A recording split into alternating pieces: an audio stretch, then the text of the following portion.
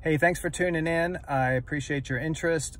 Please know that all of the content included in this video, as well as all my videos, is primarily educational in its nature. It is not meant to provide specific medical advice. If you have any specific questions about the healing after your surgery or how to care for your flap, you definitely need to contact your surgeon's office to get direct medical care that's appropriate for you. Thanks for watching. Hey guys, Dr. Michael Bowman here with Southwest Virginia ENT and Facial Plastics. Going to do a little video today about facial reconstruction using pedicled flaps. In particular, this is primarily for my patients who have had these flaps done and may have some concerns or questions about how to dress the wounds post-operatively. So as a little bit of a warning, the second part of this video will definitely show a graphic detail of how these flaps look. It is definitely a little bit unusual, but I'll throw some before and after photographs in to show you why we might want to do this.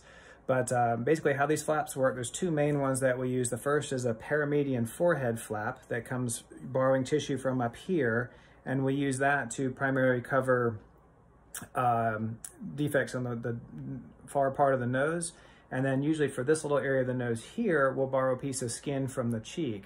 But basically what you do is you lift up that tissue and leave it attached here or here, and then turn it around and use it to fill in the hole where the cancer was.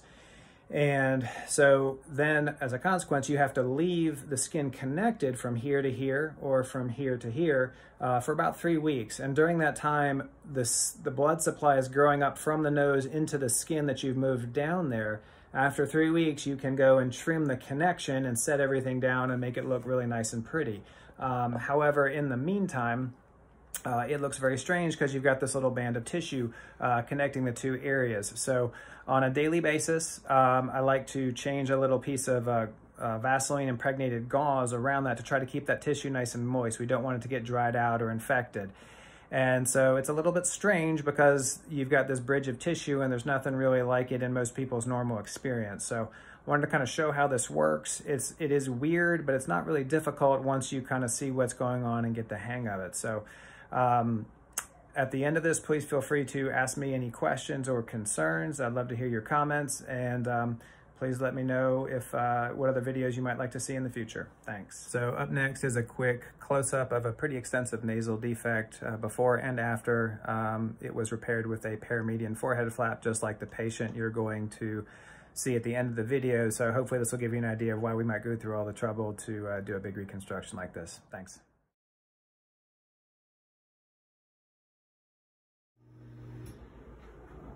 So Dr. Bowman here. We are showing a dressing change on someone that's had a paramedian forehead flap for a nose reconstruction. So our nice patient here had a large basal cell on the front of her nose, and we had to get enough skin to cover up the hole. We had to borrow the skin from her forehead. So it leaves a little pedicle of skin that we have to leave in place for a few weeks. And so at least on a daily basis, we want to change out this little bandage here. And so this is a tutorial for my other patients to hopefully help understand how this works. It's a little strange because you've never done it before, but it's not too difficult once you get the hang of it. So what we're going to do is unfold the bandage here that we put on at surgery and gently tease that out.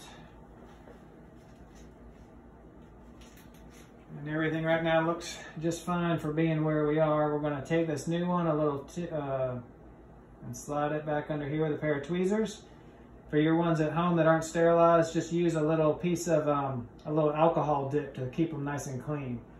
And we'll wrap that over there and wrap that. Actually, I'm going to trim that up a little bit. Doesn't have to be that long. Shoot back towards me here. There we go. That's all there is to it. So we're just looking to keep this from getting dried out. But as you can see, it only takes a minute once you get the hang of it, and that's all you have to do. So thank you for checking this out. Please let me know if you have any questions or comments down below.